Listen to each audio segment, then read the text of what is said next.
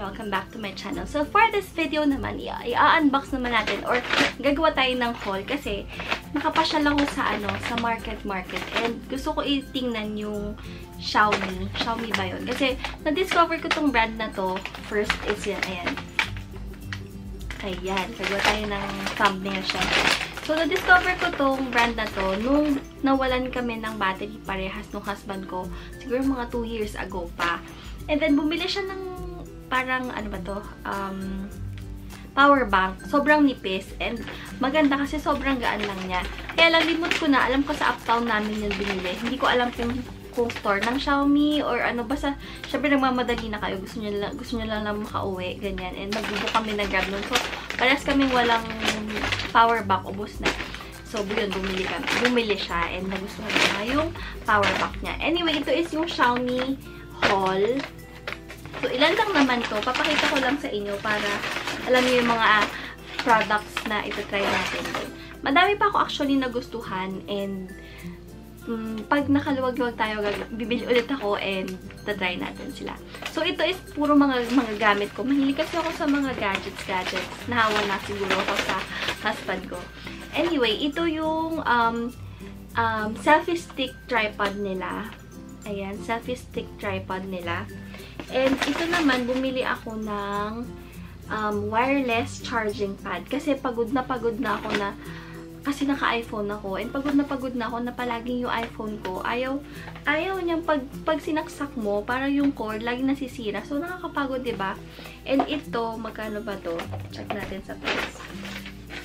Mas mura siya compared sa cord. May ako nabili kaya nung cord na yan. Nasa ba yan? Ay, puro donut. Resibo ng donut. Wait, natin.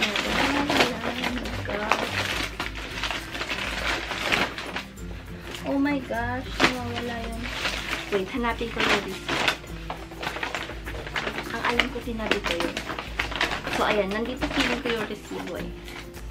And, hahanapin natin dito ang resibo nila. Hi! May isa pa, dalawa to eh. So, ayan. Andito nga sa wallet ko. Anyway. So, itong selfie stick, ito pala. So, yung selfie stick is, magkano ba to? Yung ganito, yung selfie stick is, 799 yung isang ganito. Mamaya pakita ko sa inyo kung paano siya gamitin. And then, ito namang isa is, yung charging pad is 599. So, para 600, diba? Ayan. Excuse.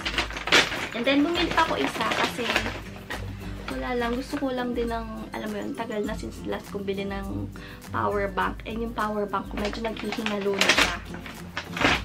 So, ito yung power bank na bago na binili ko. And maa-amaze kayo dito kasi hindi na siya kailangan ng cord.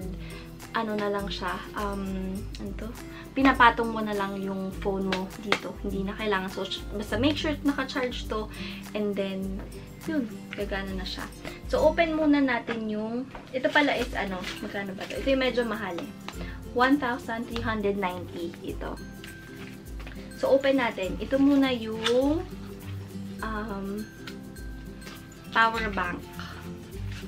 So, ganito siya pag inopen. Ganyan. And pag inopen mo naman, meron siyang ganito. Yan. Pag inopen mo,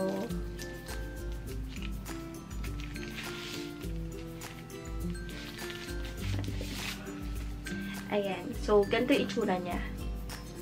Ayan. And, pag gagamitin mo siya ganito, i-ilaw, open pala muna natin.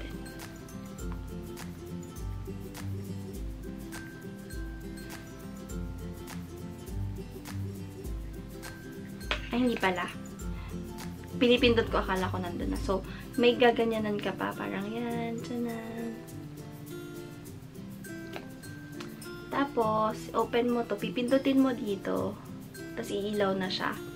And, ayan. Nag-charge na yung phone ko. Kita niyo ba? Yan, nag-charge na siya. So, amazing, di ba? Pinapatong na lang siya. So, yun. Balik natin to. Kasi gagawa ko siya ng... Plano ko gumawa ng review if okay pa yan, ganyan. And then, ito namang isa is yung selfie stick. So, ito... Ganito siya.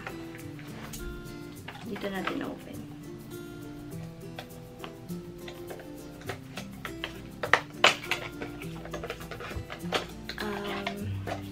Ayan. Natatayo siya. Kasi ganito lang siya. Yan. And then, pag in-open mo, pwede siya sa phone. Pang phone pala to ha. Hindi pa siya pwede sa camera. So, natataas siyang ganyan. Ayan. And then, ano pa ba feature nito? Meron siya nung ganito.